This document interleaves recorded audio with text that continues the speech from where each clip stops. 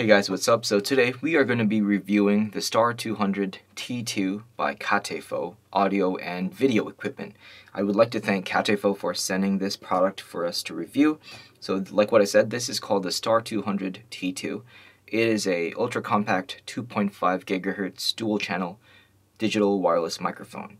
So 2.5 gigahertz microphones or wireless microphones like this, which has been a trend ever since the release of the Rode Wireless Go, has been a game changer. Now you can use small little microphones with attached internal microphones as your main source of audio, because before you had no choice but to use those big wireless transmitters and receivers like the Rode Filmmaker Kit, the wireless microphones from Rode.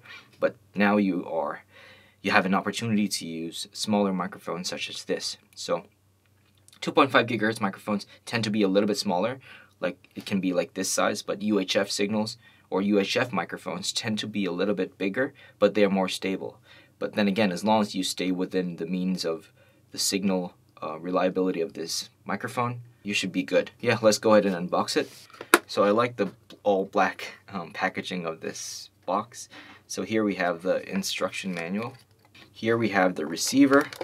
We have two transmitters. We have a box full of accessories, a warranty card. So inside the accessories box we get a TRS to TRRS cable, which means you can use this with smartphones and tablets, iPads, or whatever. We have a TRS to TRS cable, which you will be using for your cameras, camcorders, audio recorders, such sort. We have 3 Type-C charging cables because these things are charged using Type-C. We have 2 lavalier microphones which attach to the transmitters and another Type-C cable. Interesting. So they gave us not 3 but 4 Type-C cables. Wow.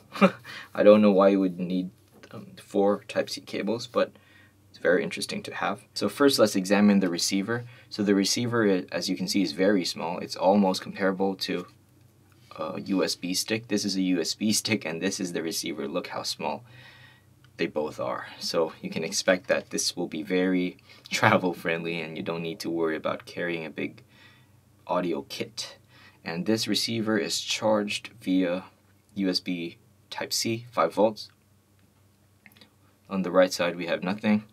On the left side we have a pairing mechanism that you can use to pair with the transmitters. On the top we have real-time audio monitoring. You can plug in a pair of earphones and you can listen to the audio as it is being fed into the camera. And here we have the audio TRS to TRS cable input and output. So this is basically the TRS cable. You can use whichever side you want. You can just plug it in like that. And as you can see, there is like a little mechanism here, like a clip thing.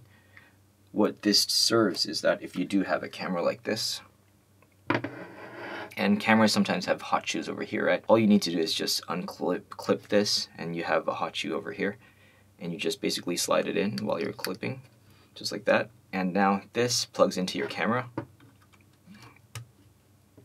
and now you have a very neat way to put a microphone on top of your camera. Very sleek, very clean. So that is the receiver. Let me put it aside here. So let's quickly talk about the transmitters. So we get 2, which is good because this is a dual lavalier or wireless microphone system. That is actually awesome because with the Rode Wireless Go 1, they only had 1 transmitter, which was a little bit disappointing because some people like to do interviews with 2 people. So same with the receiver. There are 2 USB Type-C charging slots. Here we have the pairing mechanism that you can use in conjunction with the receiver. And on the top, you can see we have microphone inputs over here. So if you use the included lavalier microphones, you can actually just plug it into like this. Just simply plug it in. And you can get like a small little filmmaker lavalier kit.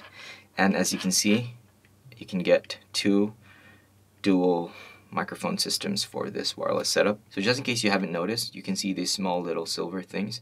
These are the integrated microphones. So even if you don't want to use the lavalier microphone, you can simply clip this onto your shirt using the clips like these, and you can just clip it onto your talent and you can get audio that way without using any lavalier microphone, which is awesome because it just makes everything so simple. Everything becomes a lot easier. You don't need to clip a lavalier microphone to your subject or to your talent, and yeah, that makes it a lot easier. So the next part of this video, we are going to be doing some audio tests with the CaTeFo wireless microphone kit, the dual lavalier microphone kit. So stay tuned for that.